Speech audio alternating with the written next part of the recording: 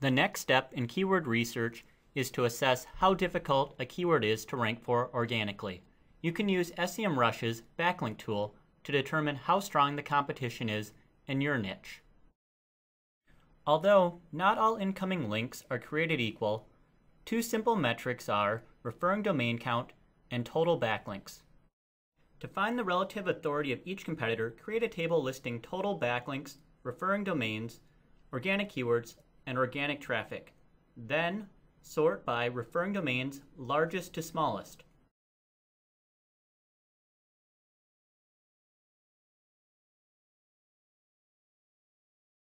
Referring domains typically has a strong correlation with organic keywords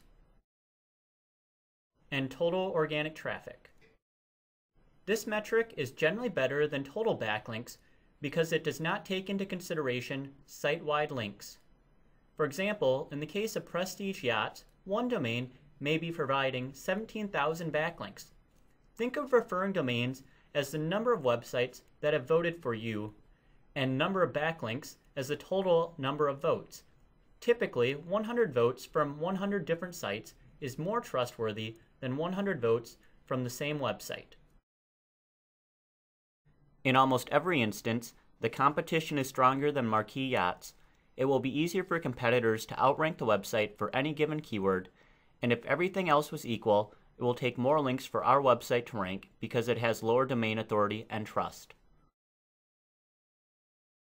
One helpful, all-inclusive metric that takes into consideration total backlinks, referring domains, and the quality of links is domain strength. You can use this metric to simplify competitive analysis.